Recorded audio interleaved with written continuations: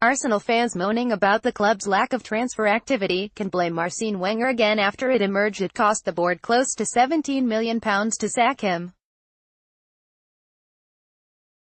The Frenchman left the Emirates at the end of last season after 22 years in charge with a season remaining on his contract.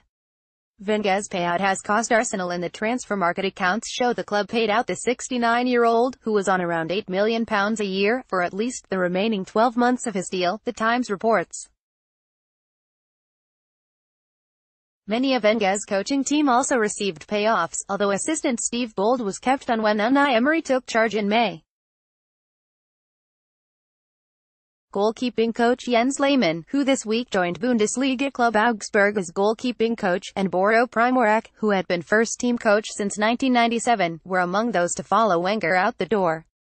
The accounts state, exceptional costs are attributable to the changes to the first-team management, coaching and support staff. The twilight of Wenger's tenure became toxic. Protests against his retention were regular throughout the final years of his spell. Most of the costs were included in the annual wage bill. But even without those extra outgoings, Arsenal's spend on salaries rose by 12% to £223.3 million. A lack of funds has meant that Emery has been forced to look for loan deals during the January window rather than splash out on permanent signings. He has been linked with a loan move for Barcelona playmaker Denis Suarez, but that has been hampered by the Spanish club's demands that a buy-on clause be included in any deal.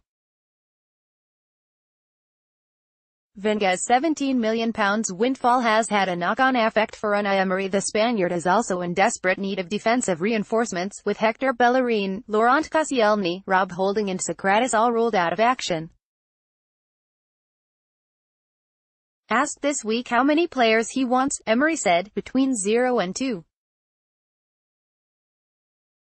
If they aren't coming to help us like we want, then we would prefer them to not come.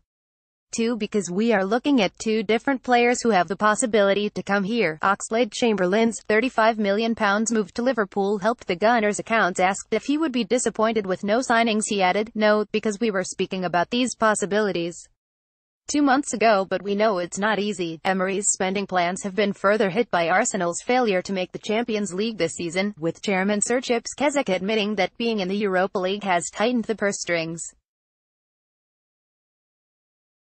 Overall revenue was down from £422.8 million to £388 million last year, although profits were still at £56 million thanks to the sale of players including Alex Oxlade-Chamberlain, Olivier Giroud and Theo Walcott. Arsenal will be looking to bounce back from Friday's 3-1 FA Cup defeat to Manchester United and get their bid for a